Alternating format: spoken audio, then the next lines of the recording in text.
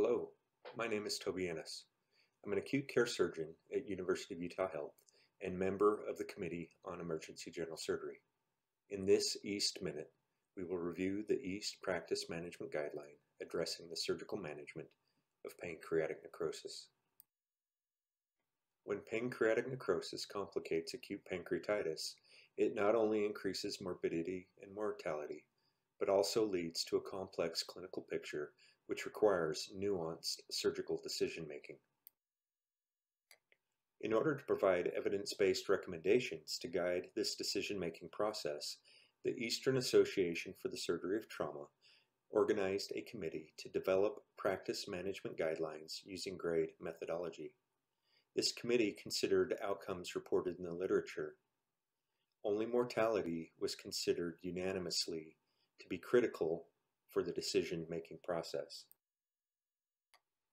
With the focus of decreasing mortality in mind, the committee formulated 3 PICO questions focusing on the timing of surgical intervention, the use of adjuncts to surgical intervention, and the use of minimally invasive approaches compared with open approaches and their impact on mortality.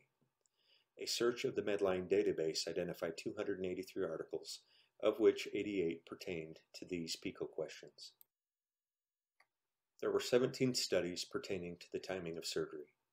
Despite there being an evolution of the definition of early versus late in the literature, all timeframes evaluated favored delaying surgery.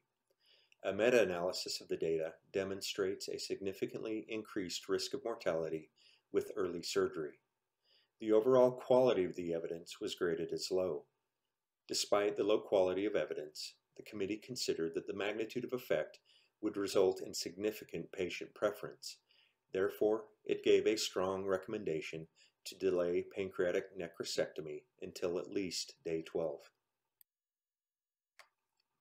In the evolution of surgical debridement of pancreatic necrosis, less invasive adjuncts have allowed surgery to be deferred or obviated altogether.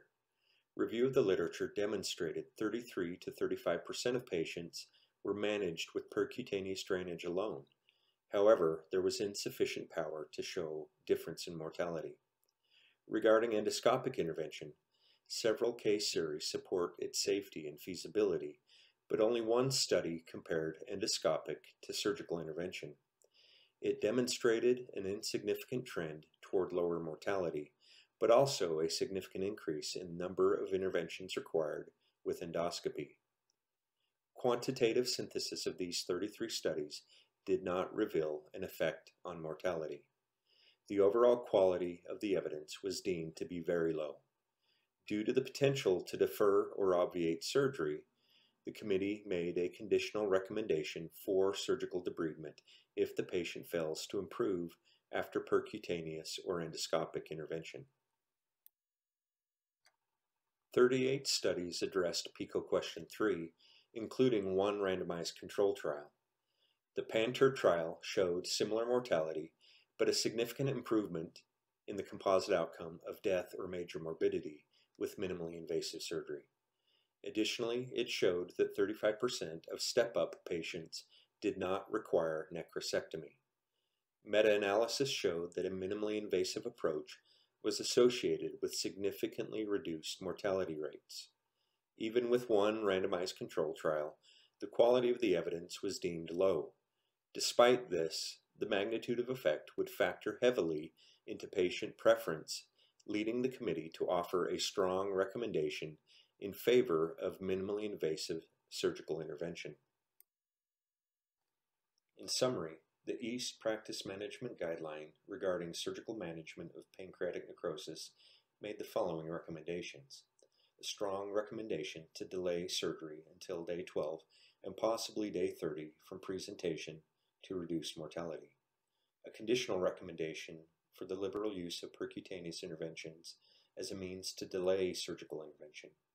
A strong recommendation that patients undergo a step-up approach to surgical intervention. The committee additionally recommended that future investigations focus on optimally defining timing of intervention and a direct comparison between endoscopic intervention and minimally invasive surgery.